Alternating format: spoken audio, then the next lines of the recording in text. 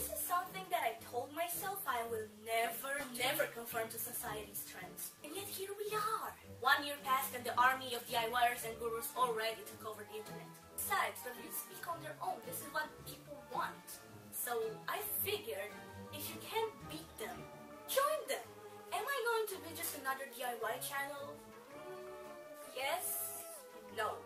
Maybe? I don't know. Will my DIYs be weird and out of context? Yes. Will they be something that literally a toddler could do? Will I be doing it my way, which basically means I'll suck ass? Absolutely! Let's get going! As you've probably read from the title, these are relatively cheap and easy crafts, which use relatively cheap items that can be found in literally every supermarket, especially around Halloween. Also last minute, which means that it can be done a few hours before Halloween, just like this video was made. And they're punny, which means that you can be the smartest joke at the party. You're welcome. So I'm going to start with the energy vampire. For those of you who don't know French, energy vampires are like people who literally suck the life out of you. Kind of like the mentors, but with feet, and you can't use the Patronum charms on them. What you are going to need for this costume are vampire fangs, which can basically be found everywhere. They're relatively cheap. And you're also going to need like wigs or accessories depending on what person you are going to be. So I'm going to be my chemistry teacher because she literally sucks the life out of me. And I'm gonna have to wear like old lady clothes and put my hair up in a tight ponytail because that's the way she wears it all the fucking time, and she doesn't have a real sense of style, I don't know. And I'm gonna have to put like pillows in my clothes because she looks like an actual ball, like a real life ball. And I'm gonna have to put these in my mouth, so wish me luck.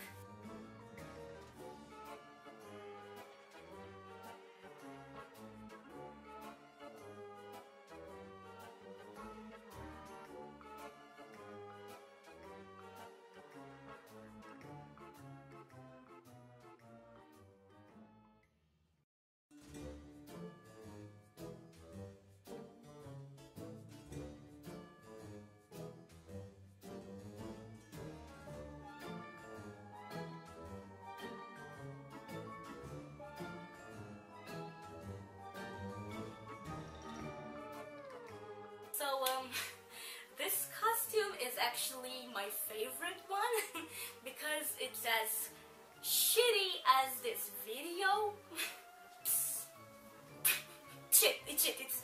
It's shit. It's holy shit, it's shit. It's an actual real piece of shit. Basically, you take a piece of brown cardboard and you make it into the poop emoji, then you use a string to attach it around your neck, maybe kill yourself with it, maybe kill me for having such a crappy idea and such a shitty pun.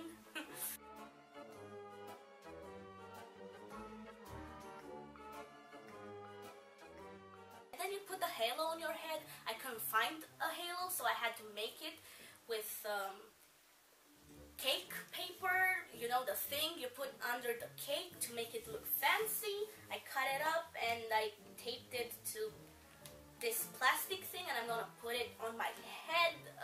This sounds complicated. I'll just show you.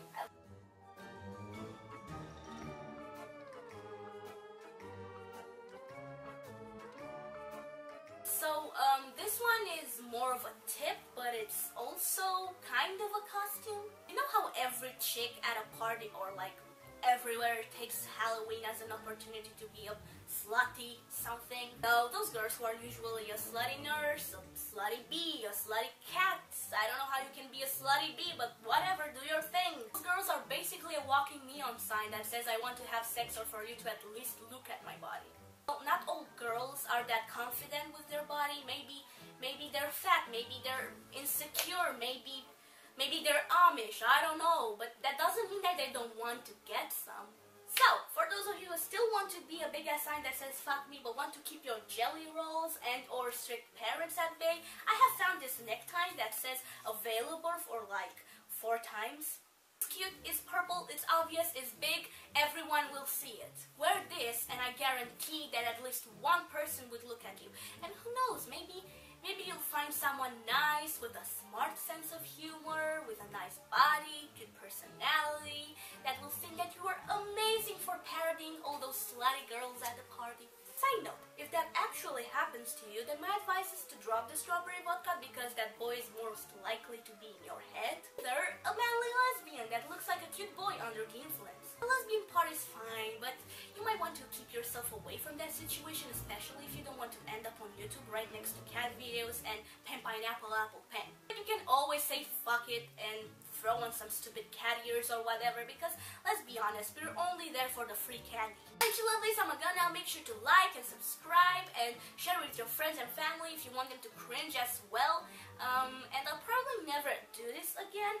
That is, of course, if the views don't explode, in which case I'll be wearing only one costume for the rest of my life, which will be a sellout YouTuber. And leave me a comment telling me what you will be this Halloween. My costume is this. Yeah. And remember, if anyone asks, I'm totally not Roxy. I'm so cringy.